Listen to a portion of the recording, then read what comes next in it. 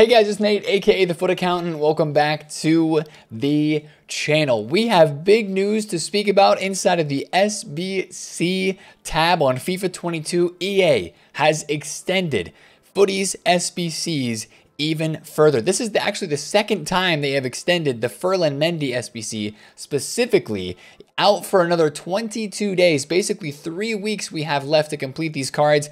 I think EA is actually listening to us and they realize that they have messed up in requiring all these different promo cards and not supplying them in preseason batch number 1.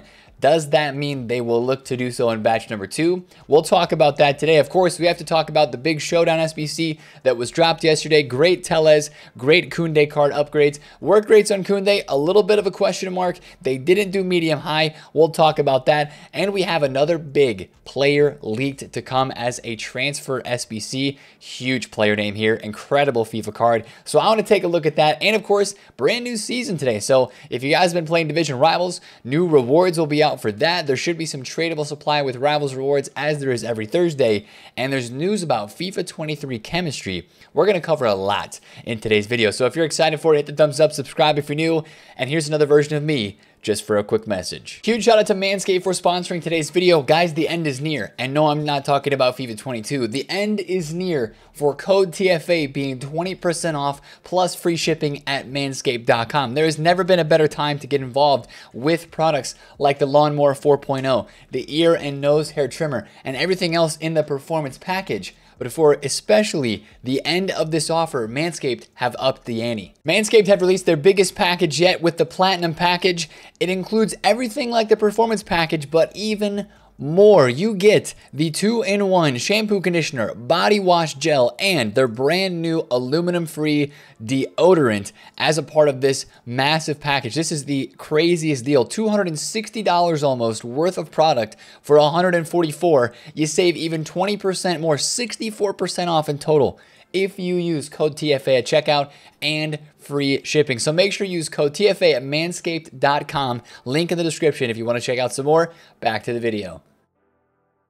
Now let's talk about these SBCs that EA Sports extended. It's actually very interesting that they have extended these. They've been out for so long, especially the Ferland Mendy card. A lot of us already have this done, but this is a huge W for the people that have not been able to find Foot Captains, Foot Fantasies, Foot Birthdays, or any of those cards on the market, because now EA is giving you more time to potentially get those. And also, I think there's a silver lining and kind of a secondary message here that we can gather from this extension of all these SBCs.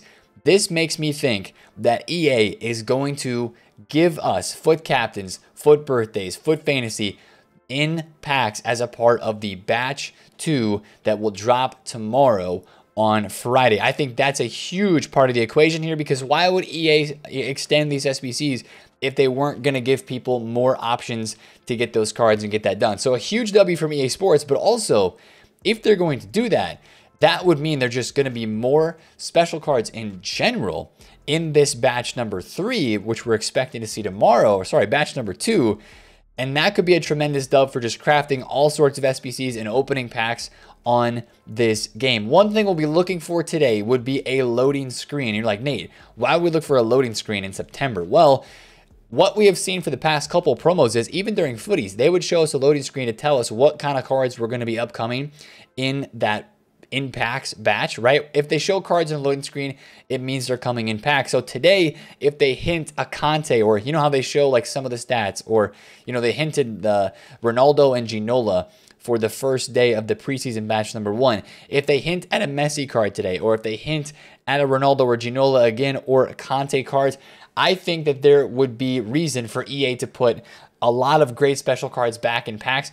Think about it like the last week of FUTTIES. And I really hope that EA just go there, right? Because for the last 3 weeks that these SBCs are available, I really hope that whatever batch 2 is tomorrow is like just as good as FUTTIES batch 3, because 200 special cards in packs would be phenomenal. And it's basically these SBCs are timed out to expire 21 days from basically tomorrow on Friday. 3 weeks will take us to 1 week before the start of FIFA 23. So great timing on EA's part here if they just release that batch 2 tomorrow with a ton of special cards in it, 200 cards in packs. That's what we would be looking for. At least that's what I kind of hope for. And so the question needs to be asked, should I save some packs, Nate? Well, here's the best thing I would say. If you're doing 85 times 10s every day, today might be the day where you save them because, right, preseason batch 1 is going away. Preseason batch 2 is coming tomorrow. This might be the day where you save the 85 times 10. Of course, you can do 10 of them, right? So I would say it's not a bad idea to try to craft these today and save them, or maybe at least save a couple. I know that it's not very cost efficient and cost effective to try to do 10 of these and save them all, but depending on how many coins you have or what fodder you have in the club, it actually could be worth it. If they're going to add a bunch of extra special cards into packs, the value you're going to get from opening these during batch 1 and a potential batch 2 that is a lot better would be incredibly better payout. So I think there's a lot of potential with that today. I think that's something to think about. I know it's like, Nate, saving packs in September, really? It might be worth it if you're trying to craft guys like R9, Pele, Hullet, or even any of these transfer SBCs. There could be some help if you save those cards, and there could be better cards in packs for you to pack. So I think it's actually worth saving. Also, it has to be said, today on Thursday is a really big day for packs in general. Division Rivals rewards, of course, and milestone rewards. If you've been playing Rivals, you'll get milestone rewards today and packs. I think that is going to supply the market as usual. On a Thursday, you'll probably see some fodder prices dropping this morning. We'll talk about this here for a second and then move on to some of the leaks and other content. But, you know, 83s, 84s, 85s, 86s, they're all so close together in price. What's the best investment here? I still think 83s are the best buy, best bang for your buck. Try to get them at least under 2,000 coins. That's a really good price range to get them at. They were all there earlier in the week, and there's still 3,000 coins right now, which is kind of crazy to see them maintaining a 3,000 coin price range on 83s when you could buy an 86 for also 4,000 coins. So 1,000 coins more, 1,500 coins more, and you can get a +3 rated card. Kind of crazy, but it's just the way that it is. People are still buying 83s. Their prices are still fluctuating like every single day. If you look at these graphs, they are moving up and down enough to make profit on. Look at Arthur, right? He went from 2.5K to 3.5. W. So that's what I would say is watch the fodder prices today. There's going to be supply from the Rivals rewards and, of course, marquee matchups. It's probably going to be a quiet Thursday, as it usually is. One thing I will say about marquee matchups, though, is the Showdown SBC that we have had each week for the past 3 weeks has been included in marquee matchups. So we had Piemonte Calcio and Roma last week with Pogba and Wijnaldum. This week, of course, we had the Showdown SBC yesterday between Telles and Koundé, Sevilla, and Barcelona. I would expect those guys to be in marquee matchups as well. So just a little bit of a tip if you're trying to make some coins there. Probably will be very invested in as people have caught onto this trend, of course. But that's something to watch out for today for content on a Thursday. But like I said, probably going to be a pretty quiet day in general. Now, again, apart from a loading screen, marquee matchups, a loading screen, I'm not expecting too much else. If, as I said, on the loading screen, you do see some cards like a Conte, like a Messi, maybe you look to sell those cards to get out of them before they would drop further. If they do go back into packs for a batch number 2, that's one way you could be a little market savvy if you still care about your coins a little bit at this stage of the game. And I want to talk about these showdowns because I did Koundé straight away. Really, really great card, really good in game. But just a little interesting on the work rate here. Technically, they kept his work rates the same as his base gold card, but his team of the season and his team of the year honorable mentions, which people loved earlier throughout this year, had medium high work rates, not high work rates. So some people were a little bit confused with that on this SBC yesterday. But again, another great value SBC set, another great value showdown set, coming in at 150K for Koundé and just over 100K for Telles. So W showdowns there from EA Sports. GG's once again for those. Now let's talk leaks because we have another pre-season transfer SBC leak, and it's a big one. Paulo Dybala is added to come, and this kind of sets up our trio for this weekend's content on a Friday, Saturday, and Sunday. You know that's how they've been doing these transfer SBCs, releasing them over the weekend in the past couple of weeks. Last weekend, of course, we had Renato, Haaland, and Rudiger leaked, right? And Diego Carlos. We had 4 last week. Right now, we have 3. We have Dybala, we have Mane, and we have Raheem Sterling. But this one, I don't know. Between Dybala and Mane, I feel like one of those two might be the SBC on Friday. We'll talk about that a little bit more tomorrow. But this is huge. I mean, look at the stats on this card. Potential stats, of course, not confirmed, but predicted. You look at a card that is this good. This guy's team of the season card, of course, you guys probably remember Tots Dybala. He was like 2.5 or 3 million coins for a solid couple weeks, even during team of the season. An incredible, incredible card in game. So good. 5-star skills, 4-star weak foot on this card. I'm going to be completely honest and say it. I think this card will probably be 5-4 as well. If it is 5-5, that would be disgusting. But that's a really big SBC leak. If you did the Genie Wijnaldum, you're very happy because nice link there, of course, with that showdown card and the upgrade. But again, plenty of Serie A cards that have dropped during footies with Barella, and you have the Chiellini still. You've got Cordoba. You got plenty of options to link this guy. That's a really, really big leak right there. So that's kind of everything that's going on in this game right now. I would not expect that today on Thursday. Again, as I said, it's probably going to be a pretty quiet day in general in terms of all of the content on this game. Yesterday we had, of course, the showdown, and that was literally it. No silver star that they dropped yesterday. It was just kind of noticed that the SBCs were extended, which is a W, right? We still say it's a W, but then after that, it was a pretty quiet day. I did all my 85 times 10. I did both those SBCs, and now I just feel like we're in this waiting period. We're like, okay, we're looking for tomorrow, especially with our interest peaked about the kind of the extending of these SBCs and what that means for a batch 2.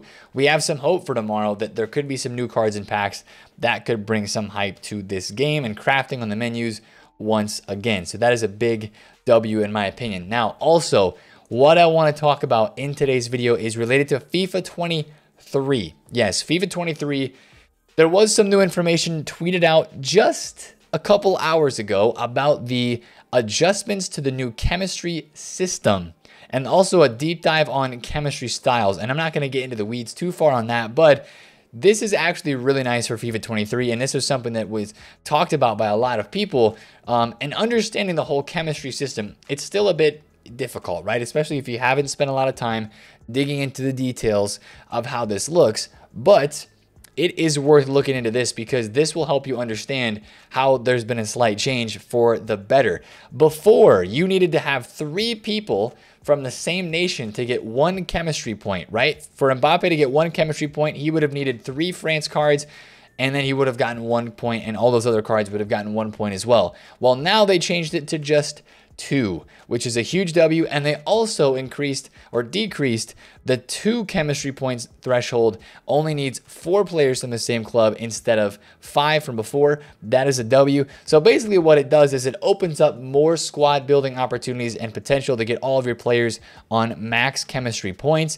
But again, what is very important to know is, and here's the example, right? You have 2 PSG French players in Ligue 1. So 2 Ligue 1 players, they're both French. So that counts for 1 chemistry point for being both French. And then both being from PSG, that counts for 1 chemistry point as well. So boom, Mbappe and Kimpembe would have 2 chemistry points on each of their cards. Let's say you add in another Ligue 1 player.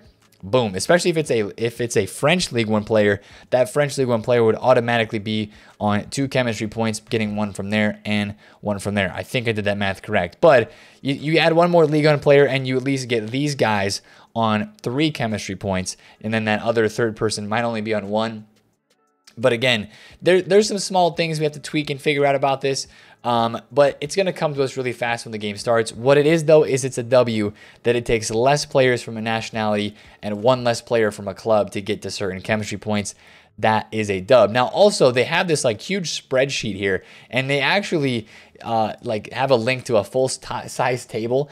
I feel like I'm back in the accounting world here with this Excel spreadsheet looking vibe thing here, but it tells you based on the chemistry style that you put on a card and how many chemistry that player is on. If you give somebody a, let's say, an engine chemistry style in FIFA 23, they get, if this they're on 3 chemistry, by the way, they get +4 in all of these different stats. So, and then +8 in a couple different ones as well. So it's chemistry's styles are changing, and you get different sized boosts for however many chemistry points you are on. But the biggest thing to note once again is that if you are on 0 chemistry, players will still perform at their base attributes. So no more, gone are the days where you're getting docked for having, you know, a player on 7 chemistry. They'll play less than what their stats show you. that is no longer a thing. So this is just a huge W because it's going to make squad building a little bit easier. We were starting to get disappointed because of how hard it was going to look to build squads. This has made things a little bit easier, especially with nations. And this actually gives a huge advantage, and it makes icons a lot more valuable, because if you put an icon player in your team, that one icon player counts for 2 players, right? That's how they kind of work with the new chemistry system. So let's say you put a French icon in your team, boom, all of a sudden, even though you just have 1 player in the team, that counts for 2 towards 2 of your chemistry points, I guess you could say, to get you that first chemistry point done. It counts for 2 of those slots, right? If that's the right word to use. So that's really big for icons as well, especially for those icons from, you know, maybe harder to link nations.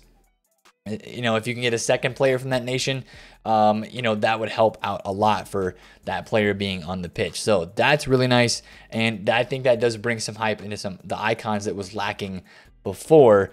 So that's a tremendous W. So that's kind of the FIFA 23 information. Again, I do expect it to be a pretty quiet day today on Thursday, but like I said before, the hype is really for tomorrow. So watch out for a loading screen, craft those SBCs today, maybe even save your packs. And of course, enjoy one of the last couple days of these FIFA 23 rewards, or enjoy, or maybe try to get them done, I guess you could say. The rewards that are here via the milestones tab with the kickstart to get that 50K pack.